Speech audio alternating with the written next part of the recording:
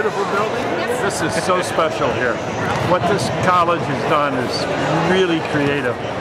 And all you had to do is stay here for a while and see the intermingling of people with developmental disabilities and the athletes. It's just amazing.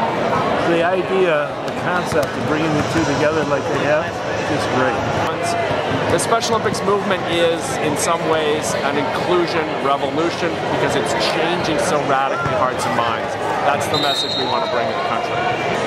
I think academic institutions that have programs like physical therapy and occupational therapy will come to see those disciplines as being rooted in an inclusive metaphor, not just in services. We're beginning to shift out of, isn't it nice that we help them, into, isn't it great that we're freeing all of us? That's the revolution. Yeah, I'm really excited to play. I think it's really fun.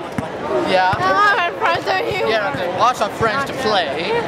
Yeah. A lot of friends. It's so cool to watch them make a good shot. Yeah. I hope they become an example for other colleges and universities around the country. The idea of inclusion is growing rapidly in this country, as it should be. This is not a message primarily about sport. This is a message about play, about meeting, about encounter. This is a message about softening your heart. This experience is awesome. Let's go Unified! Just bringing people of all capabilities together, helping each other, making ourselves feel comfortable with each other. What could be nicer than that?